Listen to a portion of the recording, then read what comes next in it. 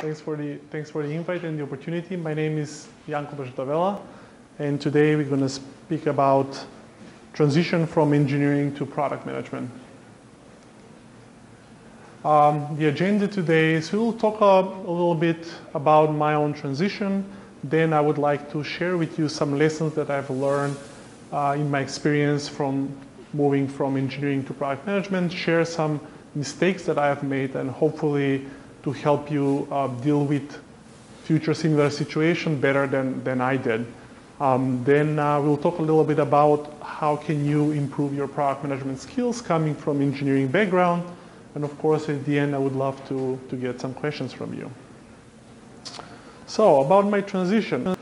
Until I started preparing this presentation, I didn't realize that I was actually in product much before than I thought. So this is not the actual picture, but it's something very close to this. This is my first product that I built when I was 10. It's a homemade portable pinball machine. So it really addressed user problems. We, as kids, we wanted to play pinball a lot. We couldn't spend all our money on it, but also we wanted to use it for our own convenience. So I went ahead, got a board, and I built these little machines. It made few users happy, but I don't know what happened afterwards. I didn't know how to scale it. Maybe I didn't have investment in seed funding, so I just dropped it there. So I went to school in the St. Cyril and Methodius University in Skopje. That's in Macedonia. That's where I'm from, and that's where I was born and raised. I graduated in 2005 with the degree of computer science. And then right after, I started working at Civus, which is an international software consultancy and development company. They build their own products as well. And that's where actually my engineering career started. So I came fresh out of college. I thought I knew a lot. I was lucky to get into a very great team of engineers, and those guys were just amazing. And then I realized then that there is so much learning that I need to have in order to be even close to what they are. They were very helpful. They were very smart, and they helped me grow within my own role, but also grew within the company. So at Civus, I had various engineering roles. I started as a junior engineer, then as an engineer, then as a tech lead. At one point, I was head of engineering for our product division. I was also, at one point, we had a branch office R&D in Belarus, so I was head of that office as well. And that's where my transition happened into product management. So Civus was partnered with Thomson Reuters. You might have heard it's a big financial and news company. And then we had some developers working there, and they also needed someone to substitute for a product manager. So they recommended me, and the role sounded interesting. And I remember everything went so quick. It was maybe Monday. I was in Belarus working there, leading the office. I got an interview on Tuesday. They said, they want you right away. On Friday, I went back home in Macedonia to repack. Sunday, I was in New York. Monday, it was my first day as a product manager. It was a little bumpy, and I will speak more about it later. And then this was a temporary engagement. Then I moved to an education technology company called Amplify. I had various product management roles. Over there, we were focusing on helping kids, mainly K-3, to learn better. It was based a lot on data. And now, for the past year and change, I'm at Olapic, which is a visual marketing company. So through our platform and services, we help global brands discover, enrich, and then activate visual content in the channels throughout the whole user journey. So as I mentioned before, my transition was bumpy. When I started being a product manager, I realized even though I was a senior professional, there were a lot of skills that actually I did not have, and much more junior people than me had. And then I realized that I'll have to invest a lot into building them. They could speak better with customers, they could present better, they could communicate better. So if you're going through this currently, or some of you have went and it was bumpy for you as well, I think that's okay. It's not really a natural transition. And some of us come from engineering to product management, some come from design, business analysis, sales, marketing, and so forth. And though we know very well as engineers how to build products, knowing that is just one skill from all the skills you need to possess to be successful in your job. So I would encourage, if you want to do the transition, to try first within your own company. And that often it's easier. So try to look for opportunities within your company, share your intents with your manager. Most of your manager will support you because you will still be doing something in service in your own company. And what is very important is your colleagues know you, so they know you're competent, they know they can trust you, and they will be more willing to give you the chance to move into the role rather than applying as an engineer to a completely different place as a product manager. And then this is, connected to what I mentioned about the skills. Don't be concerned about taking more junior role than the role that you currently have in engineering. There is quite a lot that you need to learn to be a great product manager. I was at one point head of engineering, and then my first product manager role was much lower in seniority than what I had, but I really was interested in product management. I still love doing it. So throughout years, you can get to the point you want to be. So I would like to share some lessons that I've learned having product management and engineering hat. One of the first things I thought of was there can be simple solution to important problems. As engineers, we sometimes tend and want to use cool technology to solve the problems. After all, we are engineers, right? But as the product managers, what is important is what is the problem that you are solving.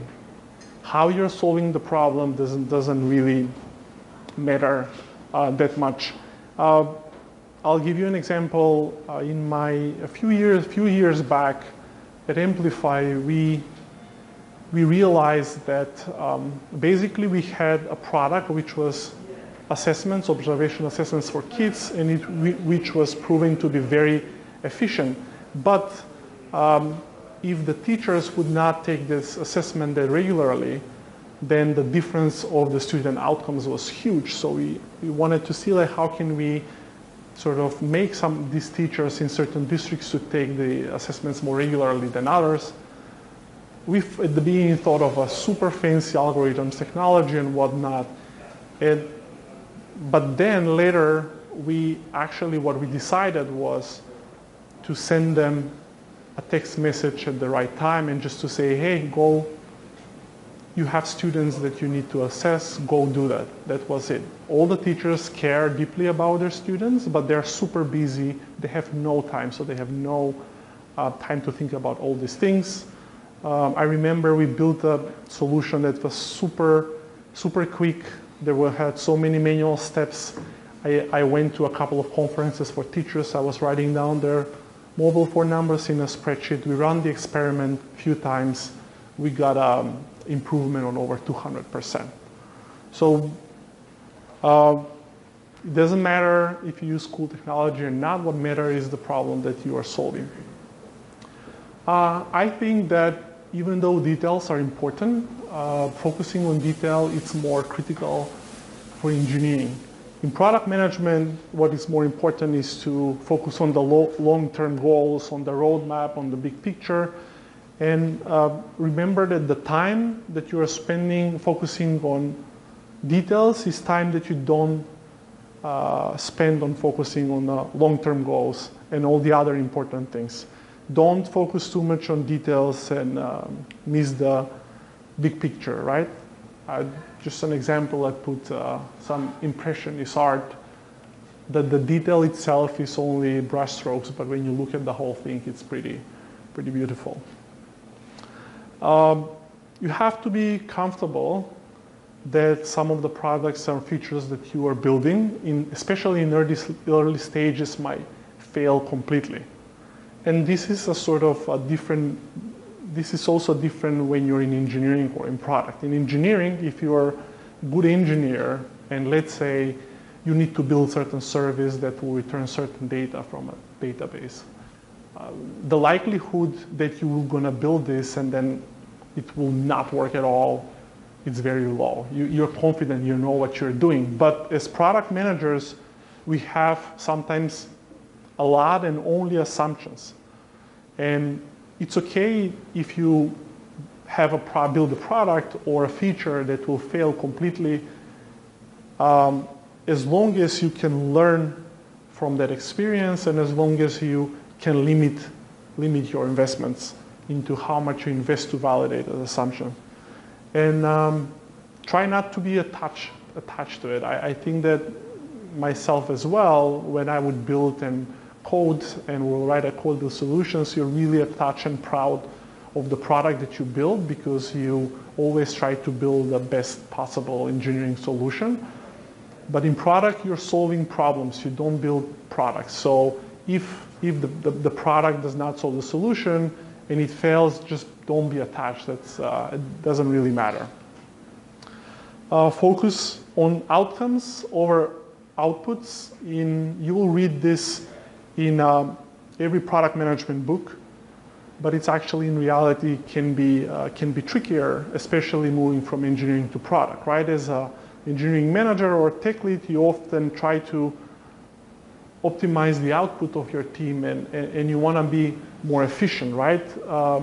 If you have agile development process, you solve important problem in the second day of the sprint, you're not just going to stop working, right? You want to be able to produce as much as possible. But in product, whether you have 100% completion rate of your sprint or not doesn't actually automatically mean that it's successful or it's a failure if you don't have 100%. What value you and your team provides to the customers is actually, and the stakeholders is what matters the most. I remember in the first years of being product manager, I was really bothered when we would not complete all the stories in the sprint. I would be like, we committed to this, like why are we not completing it? This is important. But then in retrospect, when I try to think about it, I really cannot find a correlation of success in the product versus completion rate. It's everywhere. So try to focus on the value that you deliver. If your team doesn't complete everything, it doesn't really matter. That doesn't mean that you don't care at all. As a product manager, your audience will be much less forgiving than your typical audience as an engineer. When you're in internal meetings and you talk about some engineering problems or architecture, or you present and you're with your own colleagues, people will not put you on the spot. They will not put you in a tough position. But when you're a product manager, it's a very, very different story. You have to be very prepared when presenting to customer. And you should not assume that you will be only able to stick to your part. And you have to be ready to face questions outside of the domain. And you have to remember you are the face of the company, and the image that the customer will have for your company can be really influenced by what you present and how you present things. So this is something that I have learned through not so great experience. I remember I was pretty new in the company, and we were about to meet with a very, very known global brand. So I prepared my part that I was going to present. I practiced it. I spoke with the account manager. I showed her what I'm presenting. I'm ready. I'm going to nail it. So I go to this meeting. And I come in, I start presenting my stuff in just 2 minutes in the meeting. The customer says, what about this thing that we talked a year ago? I'm like, oh, wow, what is this thing now? So they completely found me in surprise. I didn't know how to react. I was put in a really tough spot. And I think they started challenging some of the things that I was presenting. And that was mostly because they were not happy that they did not see this thing that they talked about last year. I had no idea about it. And I think that the only good thing that I did that meeting was, since I was pretty experienced, I did not bend on the pressure. I didn't promise everything, even though a lot of the things they said made sense. But even today, I tend not to commit on deadlines in meetings unless I'm ready to do that before the meeting. Obviously, we came back, we regrouped, we planned, we came back to the customer. They were really pleased the second time. They would say words such as amazing, this is great. But the lesson that I learned was, when you meet with customers, you really, really need to understand all the background. If they're meeting multiple people from your company, see who they're meeting. If you're the only person from product that they will be meeting, what else they might ask you. You have to be competent you can obviously answer all the questions, but you have to be prepared to give certain answers that will be satisfactory to them. And back to the story, I remember, riding my bike home, I was also upset that I was put in that spot. I thought I kind of wanted to blame the account manager, but then I realized how many of you, when calling your cell phone company or cable company, and someone responds and they transfer you and they ask you to oh, can you please verify your name? What was your problem? You're upset about it. It's like you're one company, even though there are 50,000 people. And it's about a service that you pay $100 per month. Imagine if you pay magnitudes of that. Right? So you have to be really, really prepared. From time to time, and especially if you are more a technical product manager, you will have, some people call this engineering initiatives or tech debt, or things that you need to do in the infrastructure for the system to work better. And what you need to I would recommend you to do is to be ready that not everyone speaks the engineering language, and especially the business leaders. And you really need to find their language and try to use some visuals to be able to convince them for something. For example, I remember we had on one of our projects, we were growing the users, but the solution was not horizontally scalable. Business leaders don't understand necessarily, and they don't need to understand what is horizontally scalable. And the engineers were a little upset because these guys did not understand the importance and they did not want to invest into this, but these other business guys were saying, why should I invest in something where I, quote unquote, don't see any value, right? So I said to the team, let's try a different approach. And I remember walking into the office of one of the managers, and I drew something like this. And I said, okay, so I'm going to explain to you what's going to happen. So this is how much users we have now, and this is the load time that they experience using our product. If we get to the point of number of users where we want to be in a year, this is what's going to happen on the load time. Of the load time, the solution will not work at all. With what we are trying to do, regardless of how many users we are adding, not just the load time won't change, but it's 10 times faster. Use language companies use, like internet companies, mobile companies, when some of them says this is 3 times faster or 5 times more reliable, what does that really mean? I don't know if someone knows, but it works. It's something people can relate to. Faster is better, more reliable is better. All right, so moving from engineering to product manager, how can you improve your product management skills? Everybody knows that, right? But you can't emphasize this enough, how important it is to understand your customers' problems and needs. They're very, very important part of your business. Try to talk with them as much as possible. Get as much as feedback as you can. You can learn a lot by looking into data, but the data itself cannot tell you everything, right? So, for example, you might look into data and see that your product is being used, let's say on desktop, 99% of the time. Does that mean that you should be focusing on the desktop experience, or your product is accessed via desktop 99% of the time because your mobile experience sucks, right?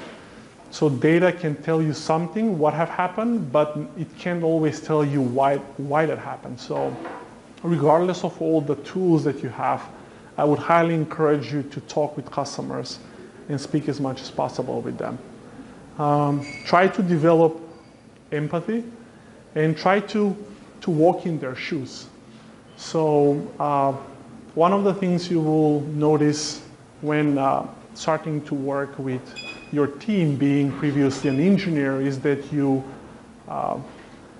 that your relationship is usually much better than people that have not been technical, right? You understand each other well, you can communicate well, but I don't think that's only because you understand them. I think that you understand their language. I think that part of it is that you have empathy. You have been an engineer. You know how it feels. You know what kind of problems are facing. And that is helping you build a better relationship with your team. So try to walk in customers' shoes as much as you can. Another important thing is to really need to communicate clearly and simply. Every group and department has their own languages, and I would encourage you to try to adopt your language according to the audience. Every time you communicate, whether it's verbal, where you write something or you present, try to put yourself on the receiver side, and then try to think about it from the point of view of what do I get out of this? I would encourage you to present and do demos of your products and features whenever you have a chance. Trust me, it takes a lot of time and practice to be able to do all these short and great presentations that we have seen. In my previous job, we had a new product that was, we were building it very quickly. We had a short 1-week cycles, and I decided to record 1-minute demos and to share them with the stakeholders and the management to report on our progress. And I sent a couple of them, people liked them, so I continued doing it. But even though they were 1-minute videos, trust me, it took me much more than one minute to record them. At the best, it would take me 5 or 10 minutes to record them. And you will see if you try to do it yourself, try to record the video of 1 minute of the feature you want to present. You will start like, hey, I would like to show, okay, stop, record again. Hi, you start, and then you get to a point. As a user, you often struggle with and then stop, record again. So it takes time and takes practice to be able to do short demos. I'm sure that, and this is something that sometimes is challenging for me still, I'm sure that when I see the recording of this presentation, I will find at least a few places where I could have done a better job than what I'm doing now. And I wanted to also share one interesting quote from Blaise Pascal, a French physicist, philosopher, scientist, in one of his long letters, where at the end he says, I would have written a shorter letter, but I did not have the time. You probably have heard this expression, try not to fall between two stools. If you are a tech lead and at the same time product manager, and some of us, and I've been in that spot, have been put into the situation whether your company is introducing product management positions and someone needs to take that role, or the product manager quits, so you as a tech lead, you try to cover for him or her. Try to drop one of those roles, because these roles are really complementary and it would be really hard to be successful in both. Deciding what to build and then deciding how you're going to build it and what you're going to commit on and to execute, it might be smooth because you're one person making all the decision, but it's not going to be the best for the customers. And in retrospect, when I think about this and my situation when I was managing a team and being a product manager, I don't think I did the best job for the customer. So if some of you might have the role or title of technical product manager, and being known as a technical can have its own biases. You will likely be by default assigned to more technical products, and that's for, if you think about it, if you're putting your shoes in your manager, not the whole team of product managers will not be technical, and even your manager might not be technical. And very often you have products that require more technical knowledge, so people will feel more comfortable that you are in that role. So you would need to work harder to be given ownership of non-technical products. In my own experience, I had the role of technical product manager for some time, and I remember I wanted to own products that are not necessarily just technical. And I went to my manager and said, hey, can we just erase this technical work from my role? And he said, like, do you really care about this? You're going to do the same job anyways? He's like, I don't care, we can remove it if you want. I said, yeah, let's do it. So we did that, and suddenly it was so much easier just by that for me to be seen differently and to be given products and more exposure to the customers. And you probably, from time to time, will get on LinkedIn these messages, hey, so-and-so, there is this interesting role, are you interested to talk about it? Before, when I was technical product manager, maybe 8 out of 10 would be for a technical product manager spot. Then it was the other way around. Nothing changed in my experience, in my resume, but just the perception sometimes can make quite a difference. So just be conscious about it. As a product manager, pretty much every department in the company is your stakeholder. So you really need to build good relationships with them. And this is sort of like a domino effect, right? Try to understand how what you do can benefit them and make their jobs easier. So when doing that, this will create willingness of them to collaborate more with you, which will then lead for you to be an influencer. And being an influencer can make you more successful in your job. Technical conferences are always great, but as a product manager, it's also very important for you to attend non-technical or industry-related events. And when on those events, try to network and learn with people as much as possible, and try to learn about their perspectives and experience rather than just talking about your experience. I remember in my first years in education technology, I would attend this South by Southwest EDU. It was maybe the best conference for education. And even though you do your research and everything is available online, I would find so much great stuff there. I will meet so many interesting people. They would really change my perspective. I will always come back with a lot of enthusiasm and ideas. as a product manager, you might have a remote team that will not be sitting next to you. And this is reality these days.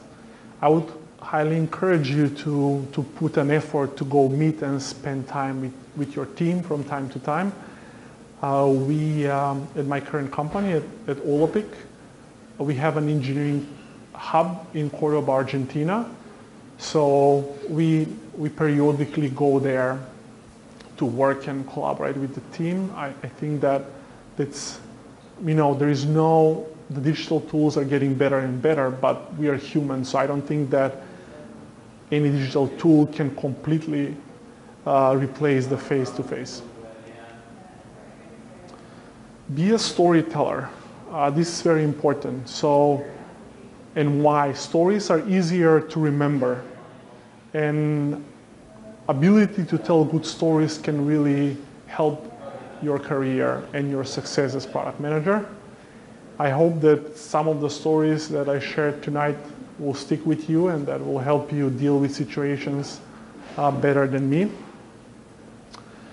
And there are always online resources, right? So these are, I've selected a few that I've used myself. So to get you started, I would recommend to read the Lean Startup book.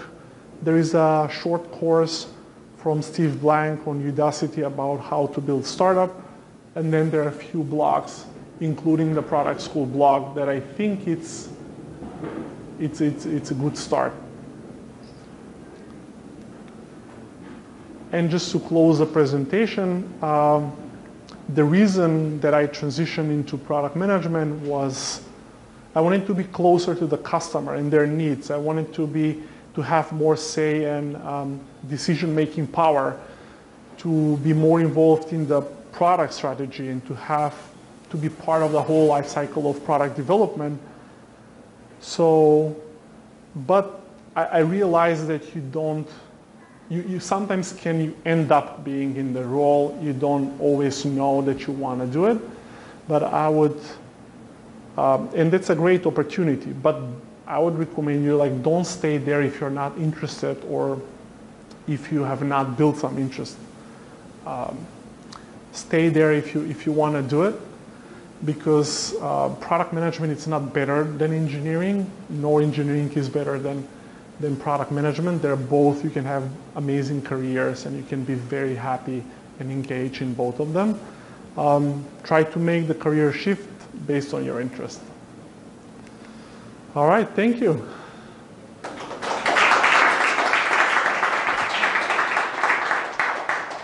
All right, yes?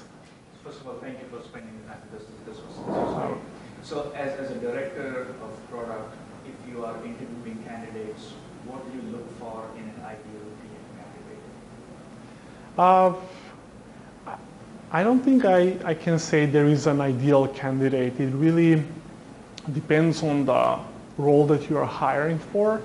It also depends on the current structure of the team and what kind of competency you need. Sometimes you need more industry knowledge, sometimes you don't.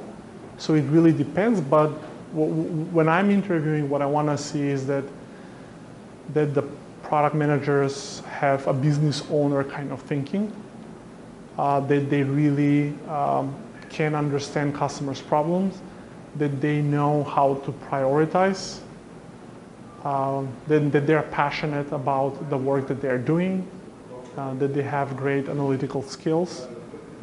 In the past, I've also looked a lot into how strong technical skills they have, but I've realized that that's not necessarily that important. So being a business owner kind of thinking, it's much more important than having great technical skills. Yes? You just mentioned about prioritization. What are good examples of prioritizing, and what are some good examples of prioritizing and some bad examples of same thing in your view? Well, bad examples, it's obvious, is when people tell you what they want and This also happens when you, I would say can also be typical when you transition from engineering and product. Now you're suddenly closer to the customer and they say, this is what I want. You are great. I got this. And then you switch your mindset. You're an engineer. You know how to solve this. Great deal. But I think that's a bad example. I think that you should always challenge, regardless of what they say, try to understand what actually they need and what kind of problems you're solving, because what they ask you to do might be very different than what their intent is and why they're asking you to do that. And keep in mind, there is no formula. I've spoken with many product managers, and some of them that I've interviewed say, well, we have this matrix and we assign weight about this and that. There is no formula. There are a lot of factors in prioritizing. Some of them can be, and first you start with the business value and what kind of problems you're solving. Then you look into current commitments and how this new thing fits into your current commitment that you have made. Then you look into how does this thing fit within the strategy of your company. It might be something that even though it's important for certain customers, does not really fit within your strategy or the strategy at the moment. Then other factors, even beyond that, could be you can build things or new products. If, for example, if you want to be focused more on growth, so you're focusing on new products, you don't care, you can just put more people to service them. You don't care about how easy or hard they are to be used. You can also try, for example, your company might be in a period when they say, you know what, now we really want to be profitable. So what we want to do is make sure that we can support a lot more customers with less effort. So in that case, you're looking into how much this improves the whole onboarding process, how much this improves the ability of the support team to respond to these requests and whatnot. So it really depends. I will summarize again. It's the business value. How does this fit into the strategy of the company, and whether your company is focused on growth, whether your company is focused on efficiency. Thank you. Sure. Yes. Can you tell us what were some of the key breakthrough moments in your career? I'm sorry, can you say it again? Key breakthrough moments in your career? That's a good question. In which sense breakthrough? For example, something that made clicks to you, and from that moment you think your career was so advanced more faster. I would say, let me think. I would say really the shift of the mindset between outputs and outcomes was one of the biggest one. I was really puzzled how with a very little work or just by talking with a couple of people in the kitchen, you can actually deliver a lot more value than just spending hours and hours in building things. I was puzzled. It even bothered me to the point like, oh, this is so easy, but it's actually the right focus that helps you. So understanding how much more the outcomes are important than the outputs itself. And would you say that Olapic is more biased to hire product managers with engineer background or with business background, design background? No, we are not biased towards hiring more technical. Product manager with technical experience. That's understanding how the products are built. It's always an advantage, but we are really looking more for business owners. In my career, as I mentioned earlier, I thought having a great engineering background, it's a very big advantage because I myself am an engineer and I went through that path, but I realized that that doesn't make a huge difference. Maybe if, I don't want to say that this is universal, of course, but if the role is super technical, maybe yes, but for the most of the roles that I've seen with most of the people I've talked with, it doesn't matter as much. Yes. So once you transitioned and then being product, like, do you think you like change as a person as well? Like, you know, in product you're just like thinking about so many more things, and maybe you're like talking to more people. Do you think over the years, like what you did at your job, is that like how did that influence, like, I don't know, how you feel or like how you think about certain things? Like, would you say you became like a more well-rounded person, or do you think that didn't change at all? I think that helped me be more well-rounded person. One of the things it helped me do is learn how to listen, because you will be speaking with people that have so many different perspectives, and that's where you get the most value from. So knowing how to listen, it's really important, and that helped me not just professionally but also privately. And I'm very afraid, like when you made the change, you talked about how you were like at a higher level as an engineer, and when you went to the product, you started at the more junior level. Like, what were your feelings there? Like, you just ran with it because you were like really interested in product, or were you worried that like you kind of starting from like scratch or something? Yeah. So my transition actually was very quick and sort of coincidental. So I would say that when I made a decision to take this job at Thomson Reuters, where I would be a technical product manager and at the same time being an acting engineering manager for all the engineers we had, I don't think that I really thought this through in too much detail. Everything happened so quickly. I think that from one end, I was comfortable that there was part of that role that I've been doing for years for the engineering manager, so that was fine. The other part was interesting. I think that after that, when I went from that position to Amplify, I didn't have so much fear, but I had more sort of frustrations because I soon realized why I had to start from scratch, because it was obviously when I would speak with more senior product people, I did not have those skills, but I've always wanted a lot to learn, and I often try to get challenged by some problems, or every now and then I want to learn something new.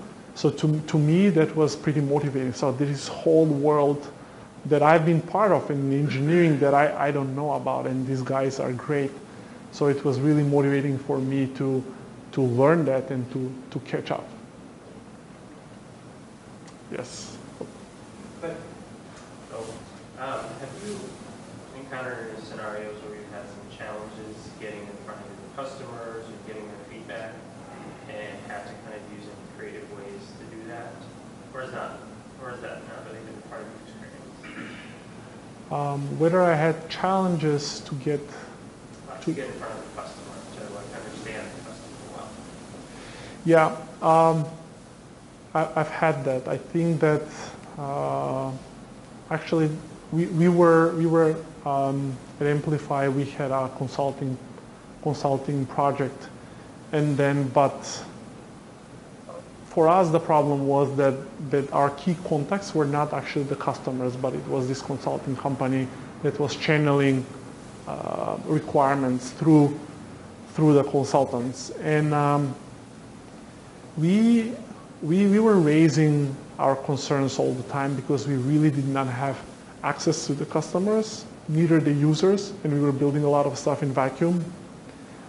We used a lot of the institutional knowledge that we had in the company because we had a lot of educators to try to get as close as possible to the customers. So we had a lot of teachers there, we had a lot of principals, but I would say that that was a hack. It wasn't a solution, and at the end, the project was not that successful.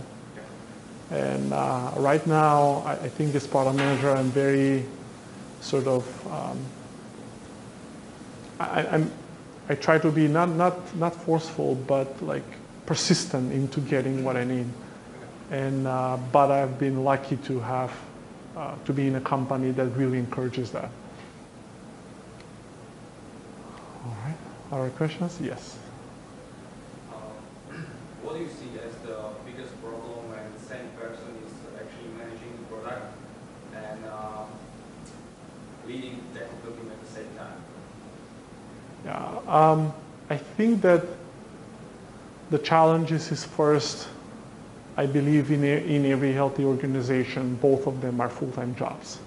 So you're practically trying to do 2 full-time jobs. And what I've learned in my experience is it will be easier for you to do your manager's job than to do your job and your colleague's job at the same time. So in terms of, you can be a tech lead, successful tech lead if you do not commit everything, you're full-time in it. Also, I think that the way those 2 roles are so sort of, they're built to challenge each other.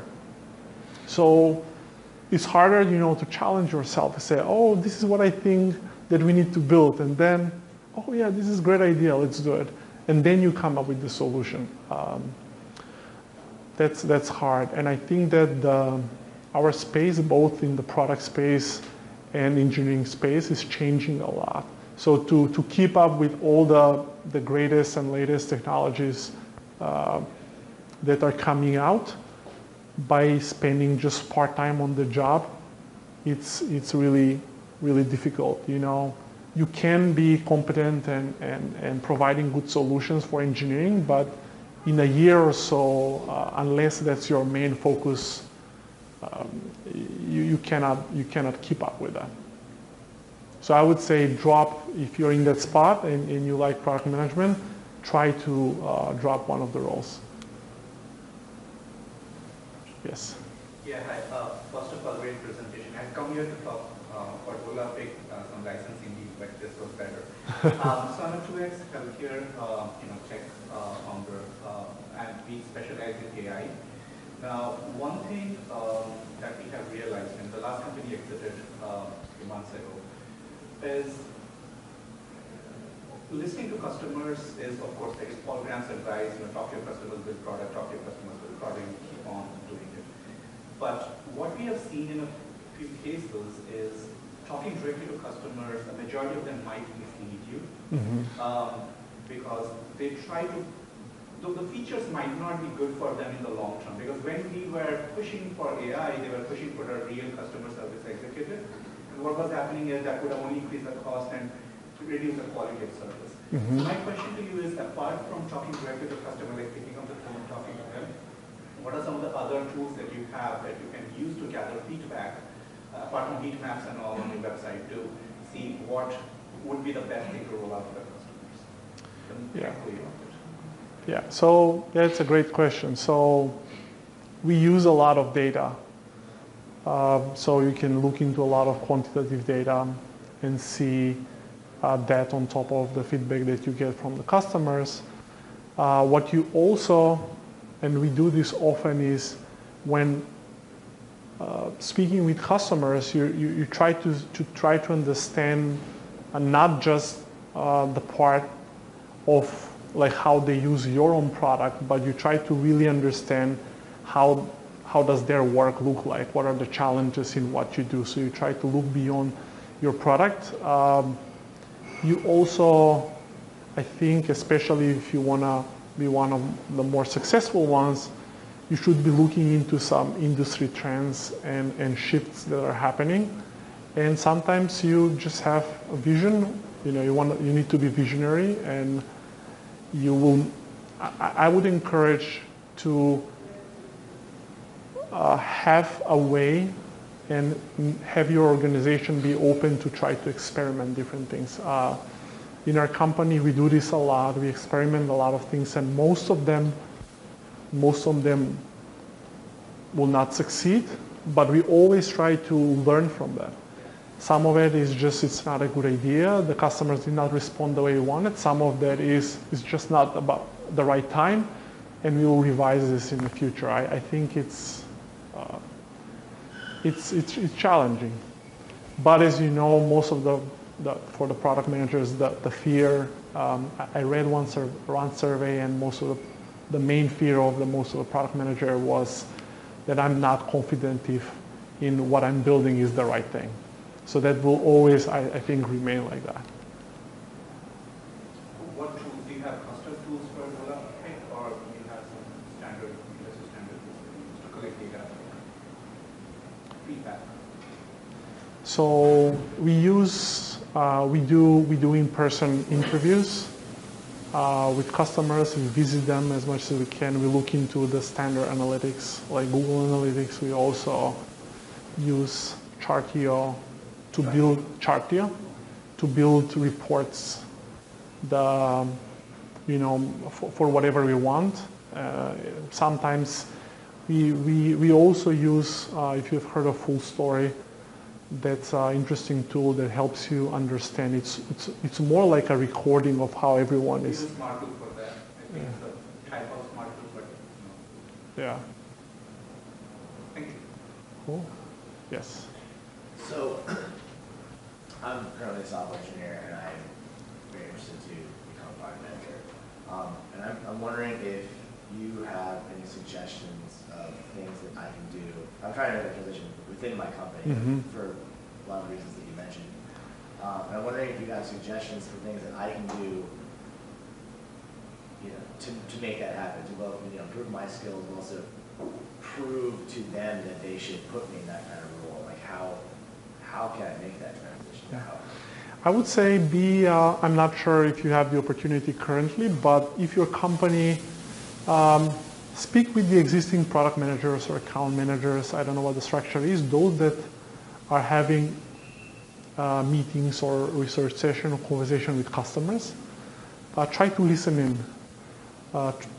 Ask them to include you in those meetings. I think that that's one good thing to do.